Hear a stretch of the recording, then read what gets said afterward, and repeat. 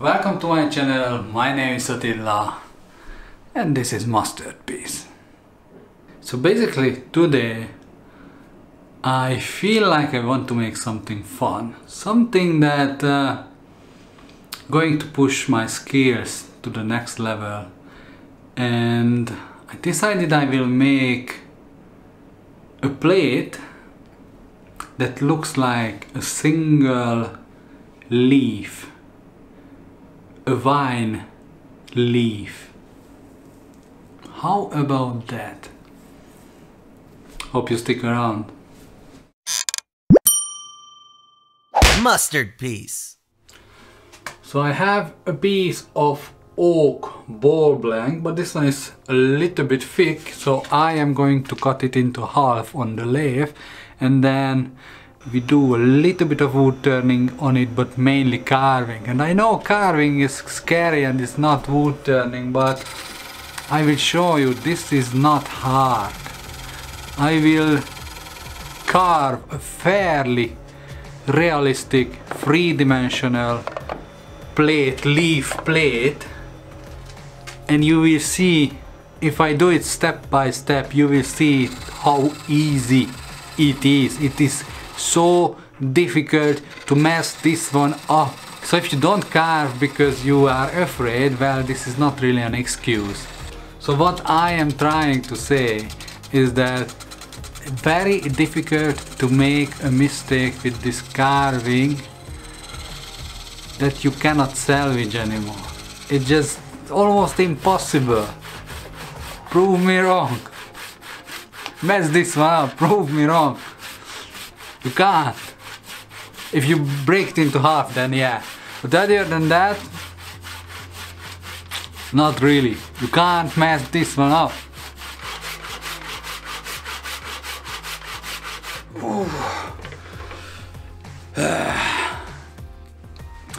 No one told me art is hard work. I think people missold this one to me.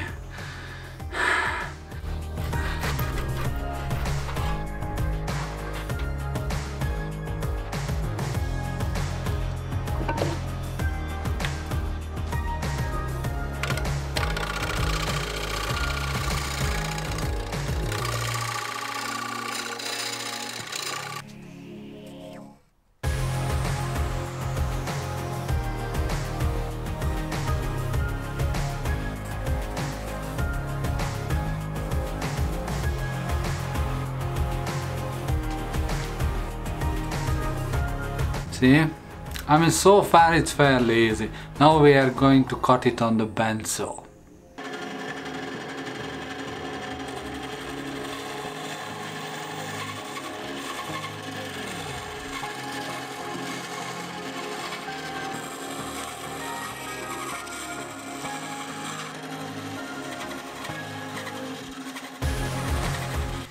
Here we go. This is the base. I have a mounting point. Let's carve it. So before I start to carve it, I will mark my high point. So you want to create a three-dimensional shape, not just a flat surface. So you want high and low points, and I want to create some kind of movement in the leaf. Okay, so I want this one to be a high point. These two could curve down a little bit. I want this one to be a high point, like a bridge. This one can go down. This one high point as well.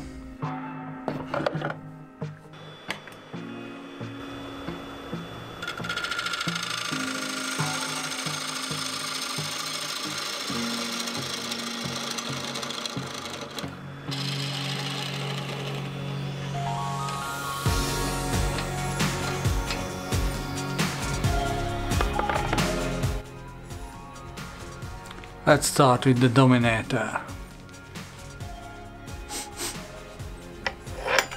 Ow!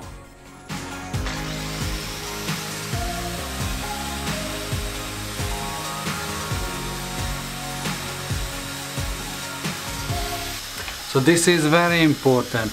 do not look at the whole picture right now.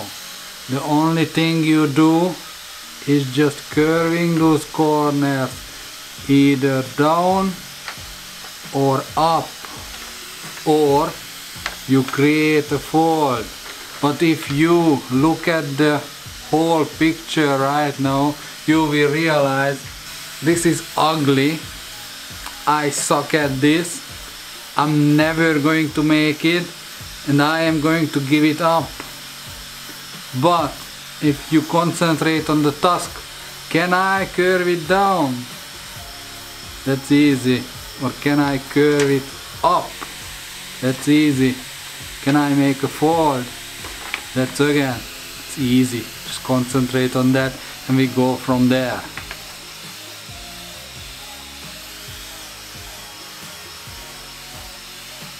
I only use the big carbide wheel on the angle grinder, and I already have a shape that is actually not bad.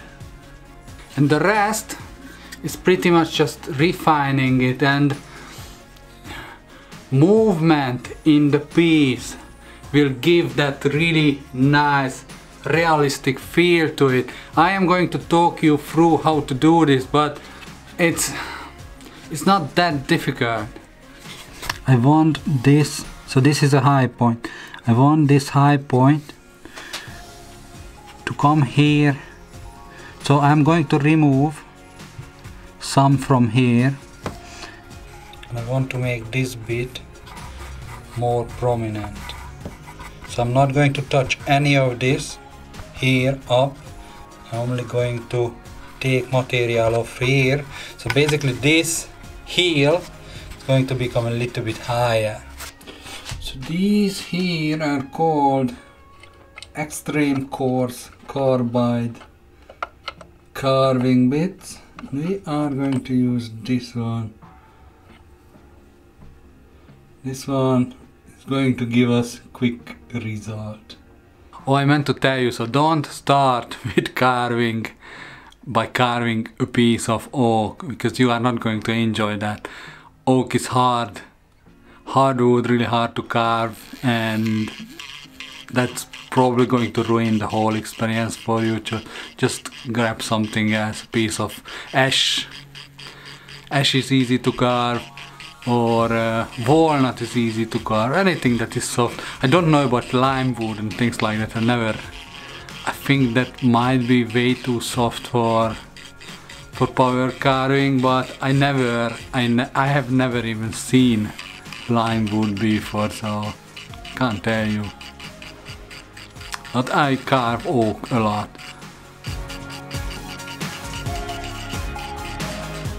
So now let's just make these edges thin, and that's going to help a lot. It's going to improve the look a lot. It might not, still probably, I mean, it's not bad, but it's not like what I want it to be. But if you look it from this side, you will see these big, ugly, thin edges. And we are going to get rid of these, and that's going to improve the piece a lot.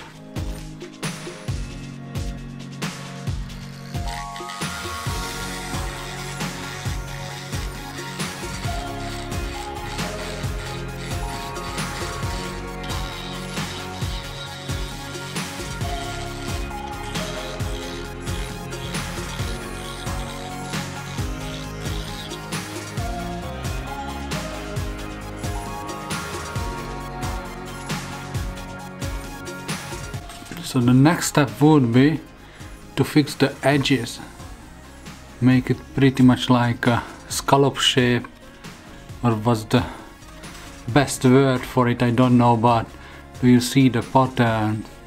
That's what we are going to carve in, and that's going to make the design look much better. So for this one I am going to use one of these dental burl style bits. Probably going to use this one. So the best technique for this, just grab it like a carving knife, not like a pencil.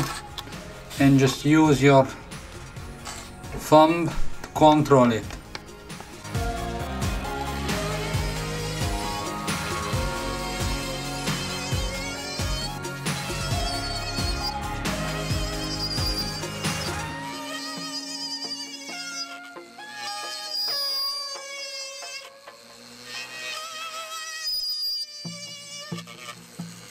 Okay, done all the edges. It still has to be sanded a little bit, but we will do that later. It's pretty much looking like a leaf right now. So we are going to make these grooves. What is it called? Veins? Don't know.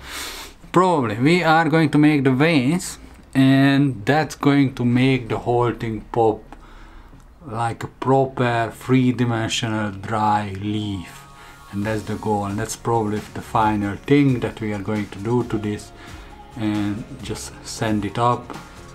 So veins, probably the hardest thing to do, but it's not impossible. I'll show you. So first I am going to do is just go between the two lines and make like a trench, like a small trench, but I don't want it to be strong, just slightly. You can touch it with your finger, but it's not prominent everywhere here. Just go in using the shape of the bit.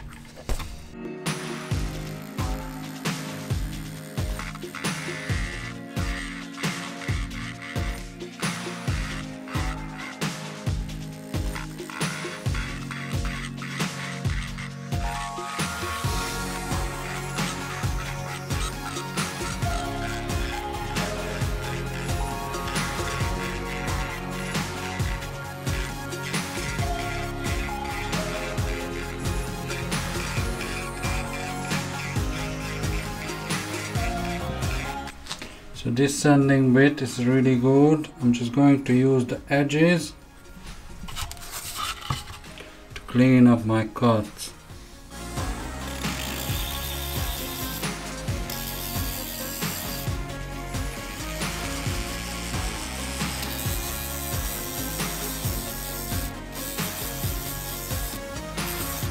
So the last step I am going to do is using a diamond bits on it, and this is my sanding disc. So I will be able to clean up these lines with this one easily.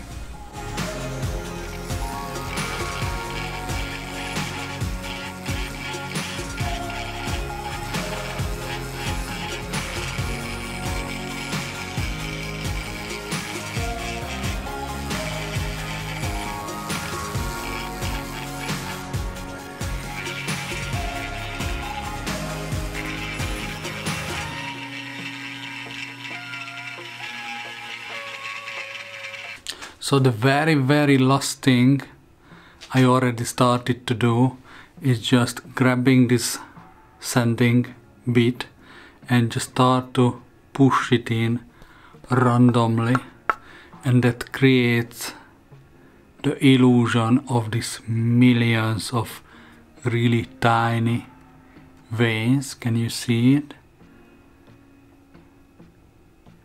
And obviously I'm going to clean up the back, but the video was 15 minutes long. I do it off camera and pretty much done. Show you the final shot. It wasn't that bad. Don't think it was. Mustard piece.